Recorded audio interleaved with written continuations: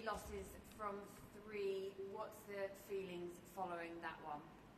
Well, I think we're still doing a lot of things right, and I think even this game, the scoreboard might not show, but it was a pretty close game as well, and we've just been unlucky in not getting those wickets. We bowled extremely well, like Niels, Shamila Connell bowled extremely well for 4 overs.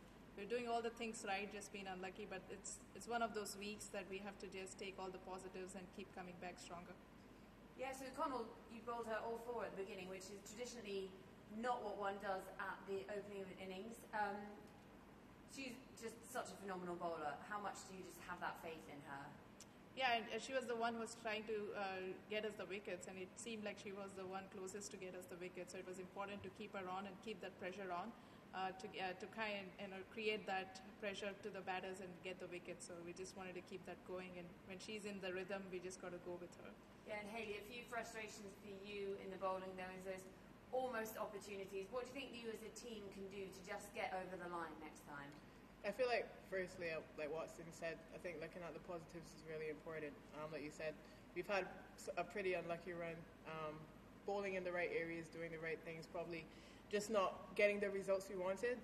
But at the same time, I reckon, like, we continue doing those right things. Getting the balls in the right areas when we're bowling, playing the right shots when we're batting, and yeah, I reckon it's only a matter of time before we do get over the line. Yeah, and since you obviously play in the USA alongside Geetika Kadali, how good was she tonight?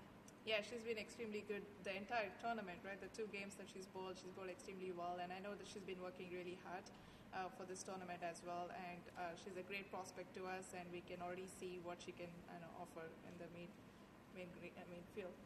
Yeah, so Hayley, what do you think the Warriors can do to change their fortunes between now and your next game? You've got a few days off, so a bit of a regroup, have a rest, and then come back fighting? Yeah, I mean, maybe a little prayer might do well for us. But yeah, I think at the same time, look, we've got a couple of days to just switch off now. I think the camp is still really, really positive.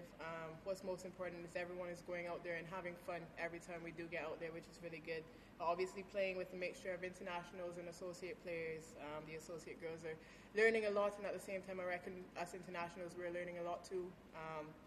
And just, continue to improve as much as we possibly can over these next couple of games.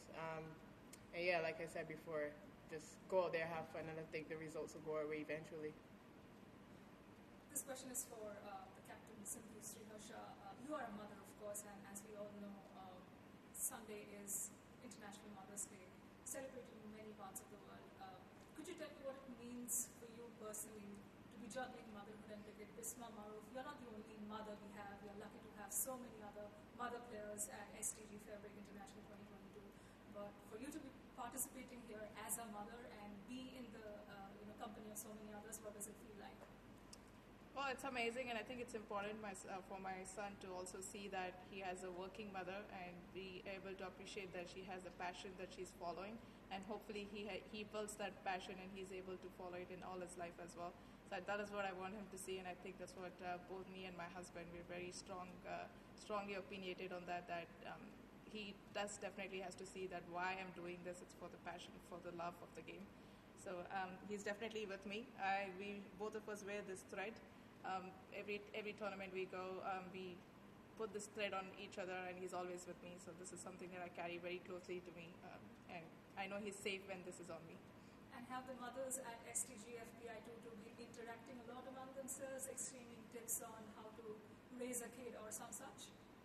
Well, actually, honestly, when I come off tour, I try to keep my motherhood a little bit, aside. It's important that I try and focus on the game, but he's always there with me.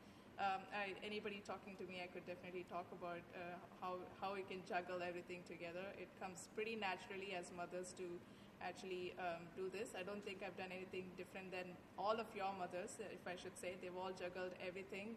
It's just that I'm playing cricket and I have this exposure to talk about, but I'm sure there are many mothers who are doing many other things that I'm so grateful for the opportunity and also the support system that I have.